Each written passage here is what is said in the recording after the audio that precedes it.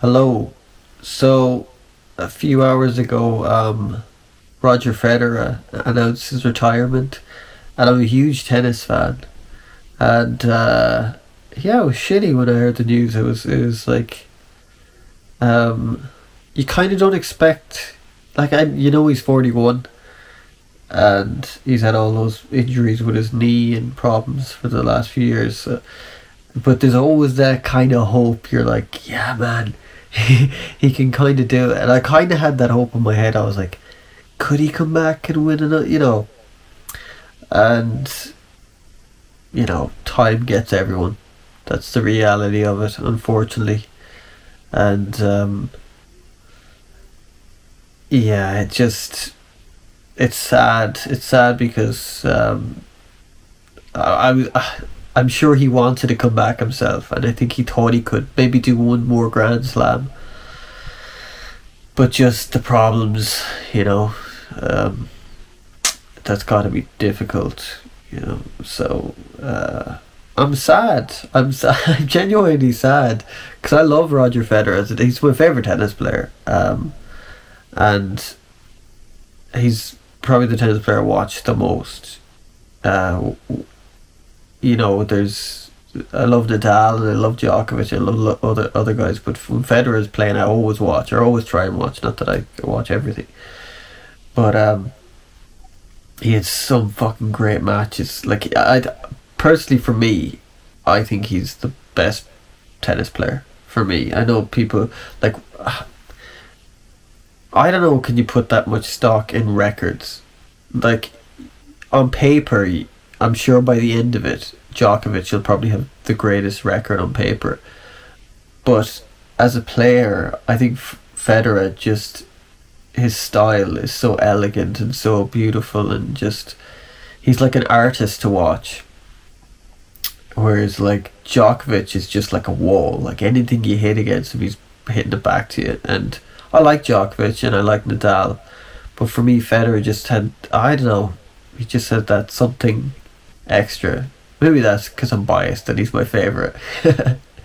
But yeah, it's just sad it's sad to not watch Roger Federer anymore in a Grand Slam, because you're expecting, he's been a constant for that many years, and those three guys in particular, Djokovic, Federer, and Nadal.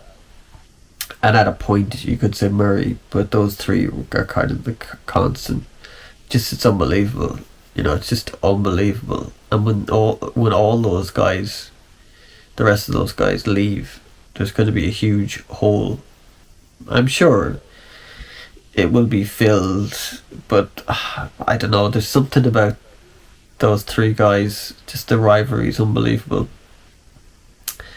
And yeah, let me see. I have some of his stats here, which is crazy. So, 1,526 single matches, and he won 1,251.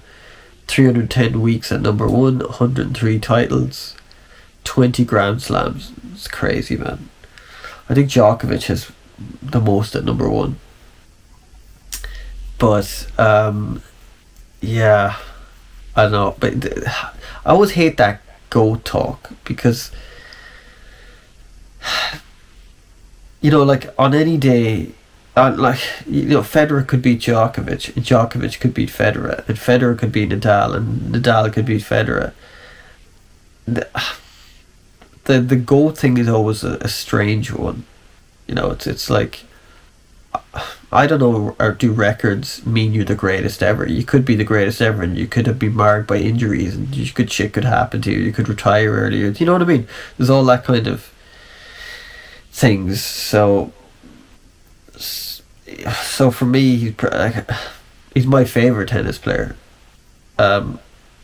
If you had to push me on who's the greatest tennis player ever, I would probably say Federer, but I think Djokovic by the end just might he's like 35 and he's still playing incredible. So, people just have this thing that they don't like Djokovic, so they won't give him credit for how great he is, but the guy's fucking unbelievable.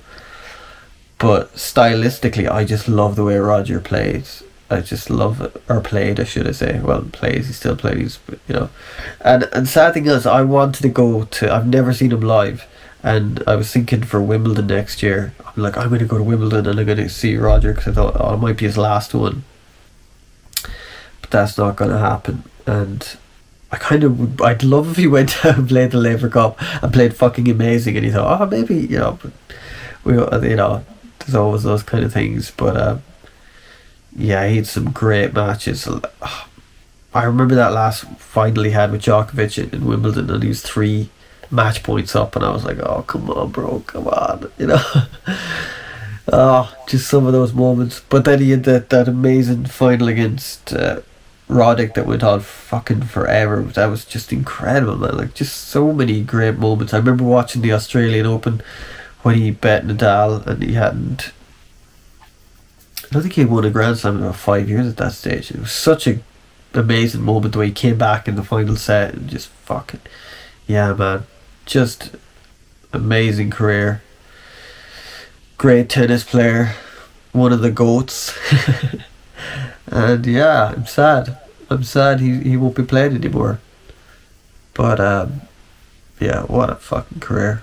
So cheers, Roger. I know you won't be watching this, but thanks for everything.